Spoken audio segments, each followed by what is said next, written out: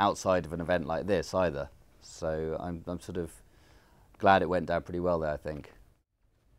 On another subject, your seminal book, Behind the Pink Cinema. How did you become introduced in the world of pink Awego and Romo porno? Well, I mean, this was one of those things that before I'd moved to Japan, I was always aware that there were, Roman porno films and pink cinema in the 60s and 70s. And I got to Japan, and it was, for some reason, I ended up in a bar with Takahisa Zeze and Toshiki Sato and a couple of actors and actresses from the pink industry. And I was like talking to them going, but people in Japan, they still make sex films on 35mm, and they were going, yeah, and I was going, but where do they play in? Well, they were saying, well, there's still a few pink cinemas around, and I'd always assumed that those ones beneath the train stations where you see the posters, that they were like in parts of Europe. You just get that video shot sort of sex films, or just like sort of video loops, or just hardcore videos projected on a screen or at a booth. So I just thought it was so weird that still to this day 35mm films were being made to sell sex in Japan, because there's no reason for it. I mean, it doesn't make sense at all. So this really got me intrigued. And then there was the case of like the 40-year history had never been really mapped out fully.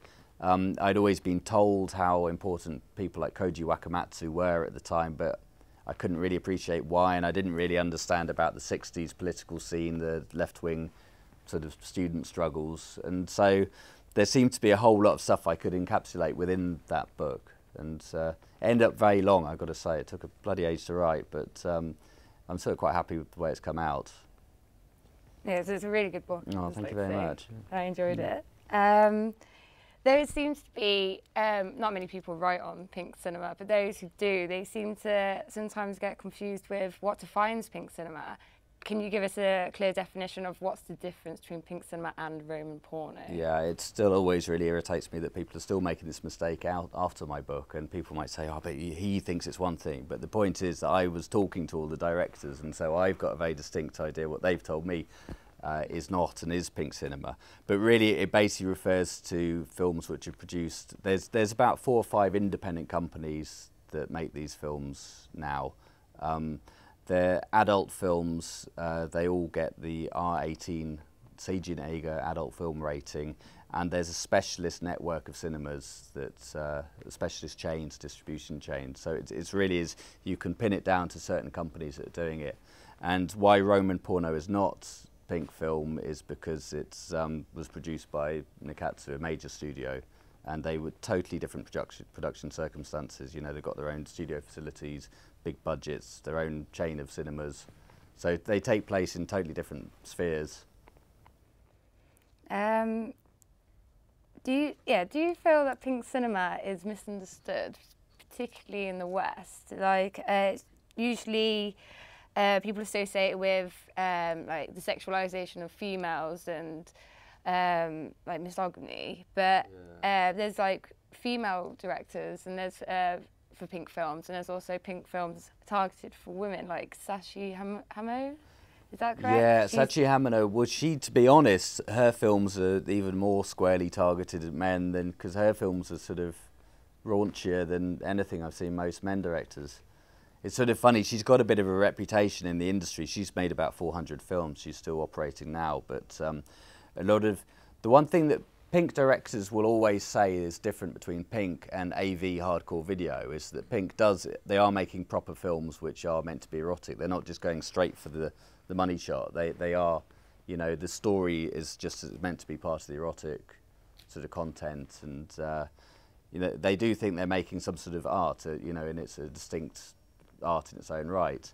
And Sachi Hamano does go for the, quite raunchy sort of approach. I mean, still within censorship guidelines, but she does sort of push the boundary quite a lot.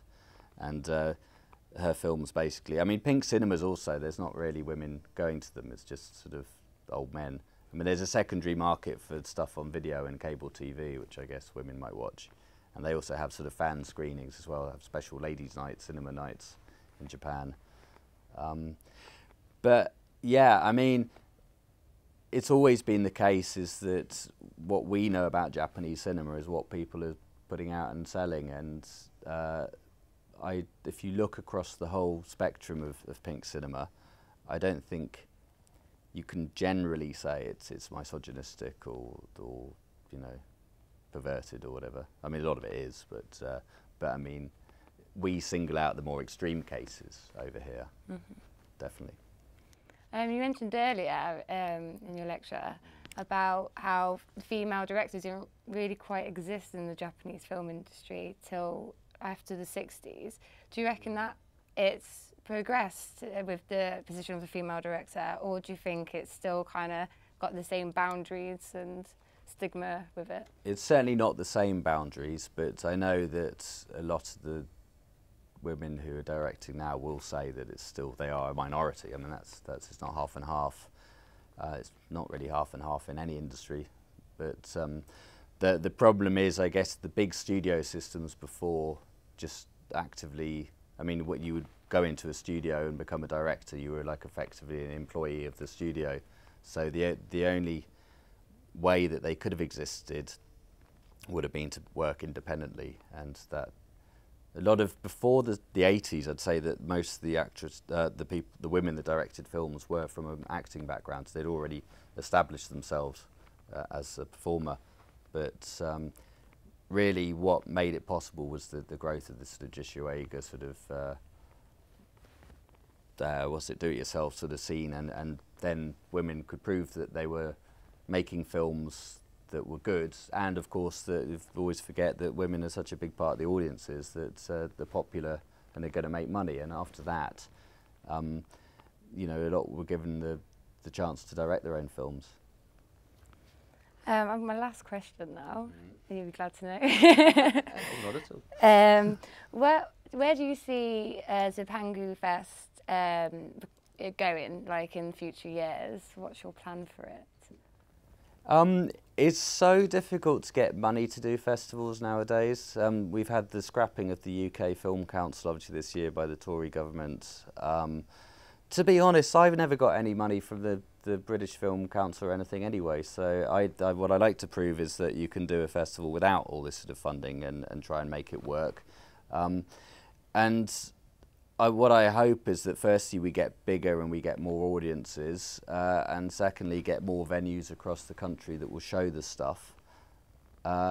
And you know, establishing a festival in the first year, it's very difficult to get sponsorship from drinks companies, for example, or other companies, because you're an unknown brand. But if you could actually prove that you've got like sold out every night, then people might give you money next time to sort of stick their logo on your brochure. And I hope that happens, and we can get bigger and better.